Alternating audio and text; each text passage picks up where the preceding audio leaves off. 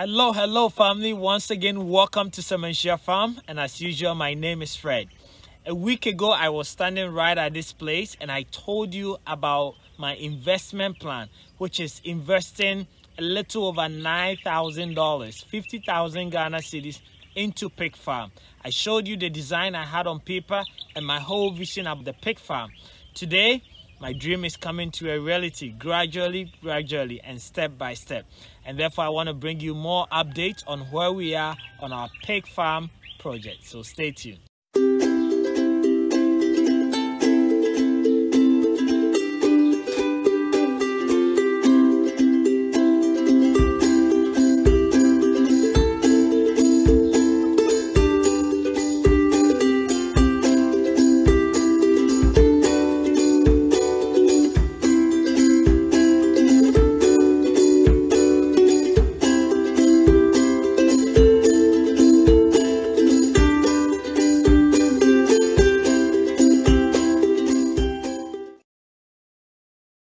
Welcome back, guys. So as I said, a week today I brought you an episode about starting a pig farm here at Semenshia Farm.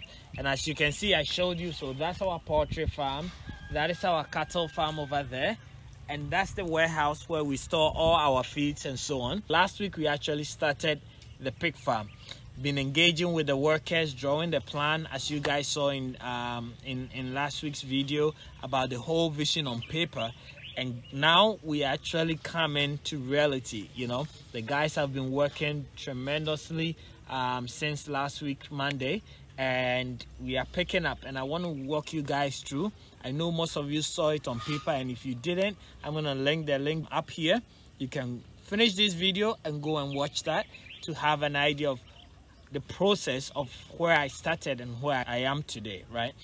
So I'm going to take you guys around, so come with me as I walk you through it. So actually let's go a little bit backwards, right, and give a better view, right? So in front of me is the main road, right, coming from the village to the farms, right? So that's the main road, which is about 50 meters from where I am standing.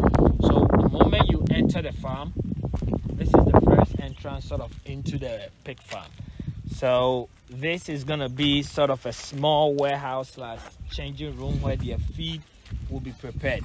So this side is where we are going to prepare the feed, right? So it's about 20 feet by 40 feet. So we're going to prepare their feed here at this area, right? So whoever is taking care of the pigs walks in and then enter this hall.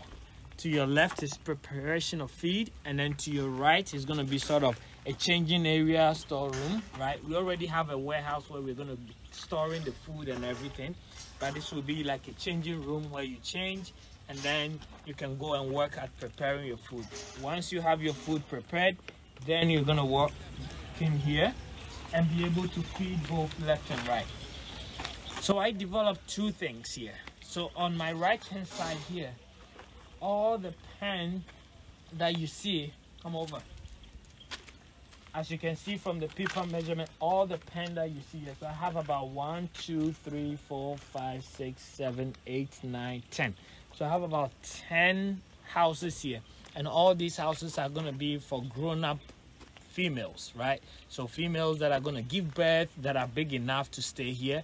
And as I described in my picture, my drawings last week, I'm literally going to have like a feed lot here, right? And this I'm counting on you guys' experience as well, those of you who are already in the business, to give me more knowledge and comment here if you think this is a bad idea.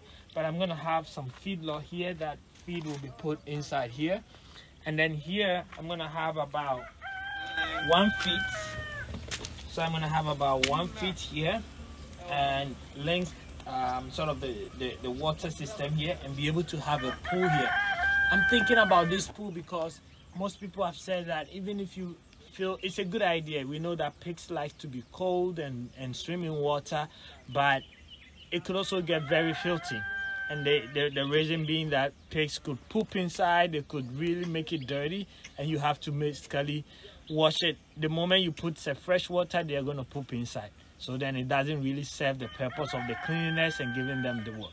So what most people are recommending is that you actually don't fill this, but you just create a great source of water that you can occasionally come and with your tube sort of water them, right? So that is another option, but I really want to try the pool. But if you have an experience in the pig business, please let me know and write in the comments below what you're suggesting. Do we do a pool, or do we just have a pipe hose and then you can just come and water them during the day when it's very hot? I want to hear your comments. I want to hear from you guys that are more experienced. As you can see, I'm now entering into it and I'm relying on you guys as well. And that's how sort of the knowledge sharing is. This platform is not for me alone to give out information, right? It's for you guys to also educate me and sort of lead me towards the right path. So today, that's what I'm thinking about. So once I have that, then all this space will be for both the male or female who is here to be able to be very comfortable. And I think it's a big enough space because I really want to get a good breed and a big breed, and therefore giving them that much space to live in. So these are the sizes for all the various 10. So I'm thinking about starting with about maybe 8 females and maybe 1 or 2 male, and therefore the 10 here is just going to be the females who are going to be producing to expand the farm, right? To your right is where I'm going to actually have the babies, either in groups or in a group of 2 or in a group of 3. If we go all the way here, I have some that are about, I think, 13 feet by 8 feet, some that are about 12 feet by 8 feet. And this is because when they are, let's say 2 or 3 give birth, right, and give birth to 10 or 8, I want to be able to put them at one place till they grow out to maybe, I don't know, 3 months, 2 months, and then start separating them in terms of male and female. And at that point where we are actually keeping all of them in one place, they need a space, which is about, that's why I'm going to utilize the 13 feet or the 12 feet. But then the moment I separate them, then they're going to be coming to this side. So basically, that is the whole idea around it. I know it just started raining, so we might have to cut this video short, and that is what it is. We can't control it. But before I go, I just wanted you guys to have a proper look at what I'm doing, and I'm going to count on you guys a lot for your advice and support in doing this, since, you know, I've done as much research as I can. But again, you know, I know if you guys are doing it, you have better experience. This is what I have. The size, this walk path here is 5 feet. Is that the right feet to go? At the moment, the masons have finished the block works, which is laying of the block, and the carpenters are actually here. Let's come closer. And what the carpenters are doing is putting the metal posts.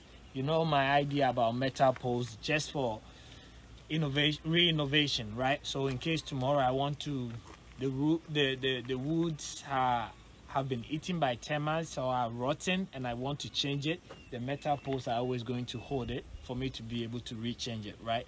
And that's why I always go for metal posts instead of wood. But then beside the metal posts, I'm going to put wood as well to project it, right? But they are just there for future reason. So at the moment, that's what we're working on. So this has been a 1-week job. Once they are done, the posts are strong, then we'll start with the roofing, and from there the masons will come back and start doing the casting, start doing the feedlot and so on. I'm also going to bring you a video about how I'm planning my waste management. I know pig farming is, I've been to some pig farms that I'm like I will never want to eat pork again, but you know, I think there are better ways to do it, and you can actually keep it clean. So I'm going to share with you guys what my idea or plan to manage waste and also to make it very clean. So as you know, we are always going to try and do the best and keep the standard and quality high. So let's see how it goes. But guys, this is what I have for you today. It's basically what is happening here, what has been done.